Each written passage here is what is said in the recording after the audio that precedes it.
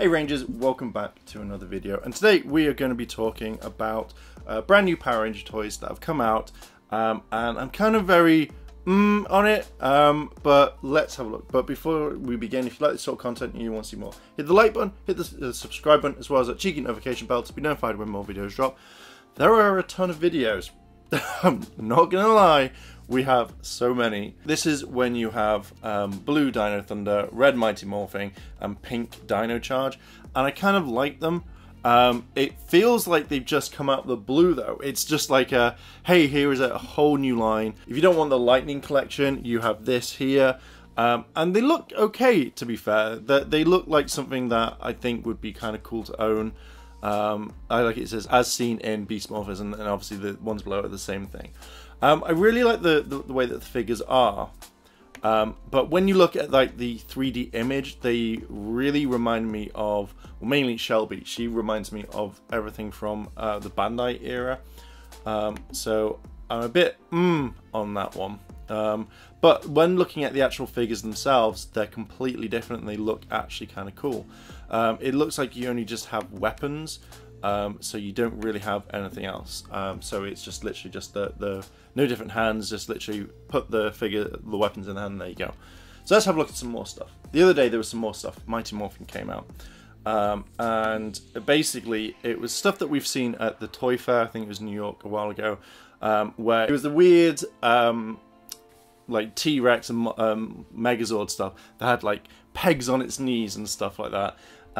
So they kind of released what it looks like now, press release and stuff like that, and then you just basically have the T-Rex, the sword.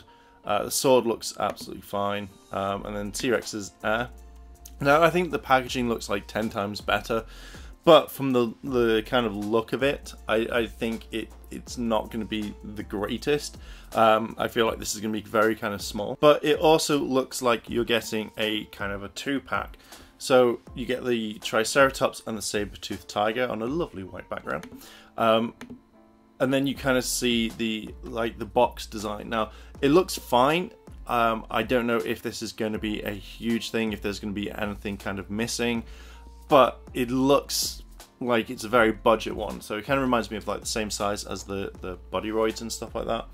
So the box looks fine, and then obviously and then the next stage is that you have in a lovely packaging, you have the Mastodon and the Pterodactyl. So it's kind of nice that you don't have to buy each one individually, because that would suck.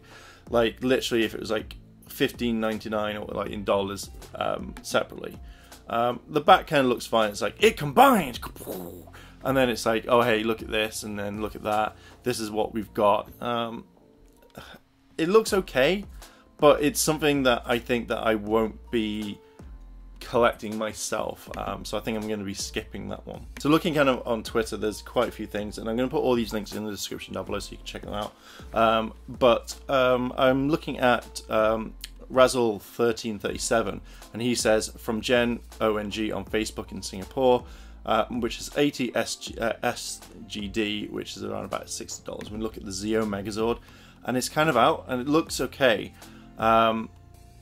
Like the Zeo Megazord, like the picture in the box, like the box looks really, really nice, but I feel like maybe this is the line that they're going down, even though it says highly posable. It looks fine. Like it shows you, like you get the different heads, and then obviously you get like the Megazord can be posed, which is absolutely fine. It doesn't look like it's not gonna like separate, so it's all combined. And then we can see here on Power Ranger Talk what the actual Zeo Megazord looks like, and it looks fine. It just, to me, feels, I don't know, it feels very kind of playmatey in a way. Like, I don't know, it doesn't seem right.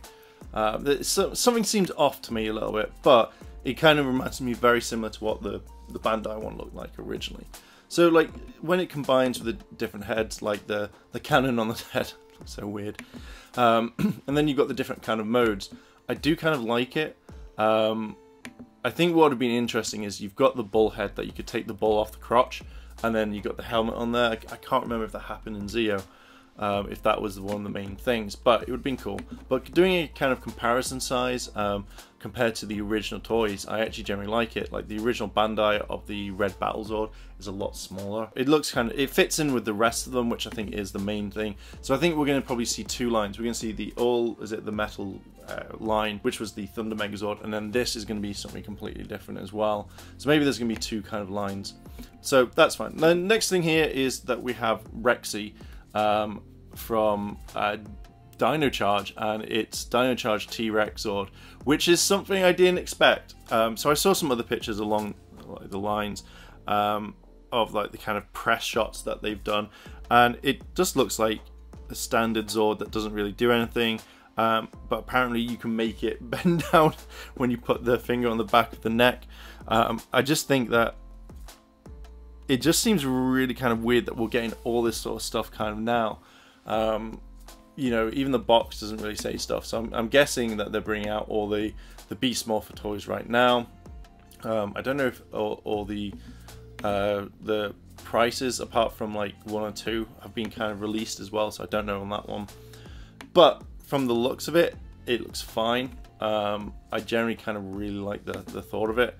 I think, to be honest, that's about it. Maybe this is the last part that we're seeing.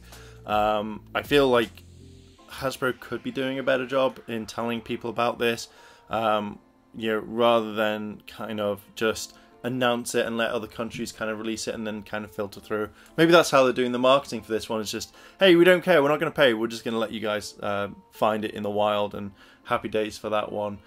So yeah, I kind of like what's coming out. The kind of the 3-pack ranges of Dino Thunder, MMPR, and Dino Charge, that kind of interested me quite a bit. I was like, oh, this sounds really cool, I kind of really want that. So I'm very kind of happy that we're getting something like that. Kind of reminds me of the old days with like just normal figures and stuff. So will it come out here in the UK? Who knows? Is it going to be something fun? Who knows? But I'm going to be following it, going to be seeing what happens, and then kind of like take it from there.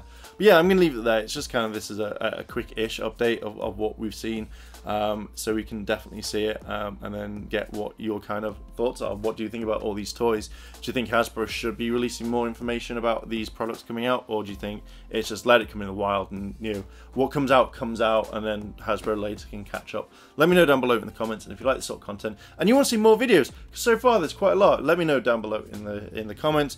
I'm going to leave it there. Thank you very much for watching, and I'll catch you in the next video.